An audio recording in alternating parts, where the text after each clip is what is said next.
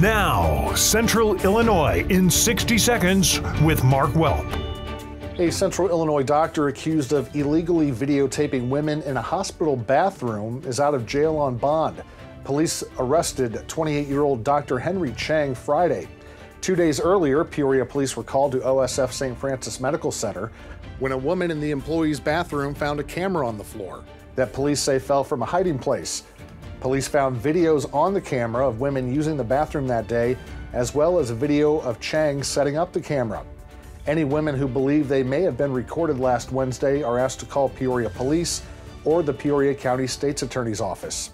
Chang is charged with unlawful video recording, which is a Class 4 felony.